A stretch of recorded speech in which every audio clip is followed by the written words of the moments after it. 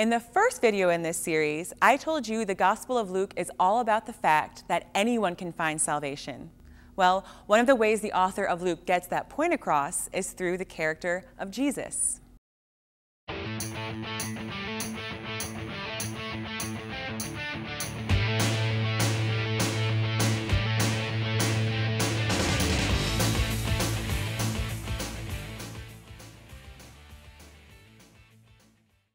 Let's be honest, there's not a single gospel that has anything bad to say about Jesus. He's the master Christian, the most godly man to have ever walked this earth. But Jesus' character in Luke is especially compassionate.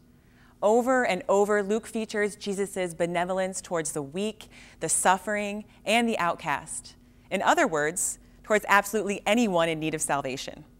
For example, Luke 7 records Jesus as encountering a widow whose only son had died. Here's how the Bible describes what happened next. And when the Lord saw her, he had compassion on her, and said unto her, Weep not.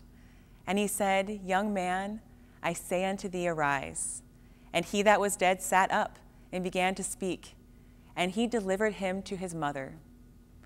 Not only is this healing unique to Luke, but it emphasizes those two things we've been talking about: Jesus' humanity and the idea that no one is left out of salvation. The same thing goes for Jesus' healing of the woman who had been crippled for 18 years. She had 2 strikes against her.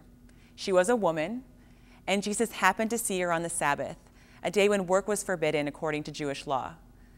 But Jesus' compassion was so great that he healed her immediately, even though it made the ruler of the synagogue angry. Even Jesus' relationship with his disciples is portrayed differently in Luke than it is in the other Gospels.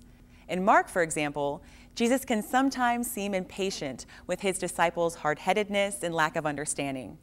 Not so in Luke. Though Jesus can be firm with his disciples, he also shows extraordinary patience and compassion. That's a reminder to his present-day followers that no matter what our failings, we are worthy of salvation too.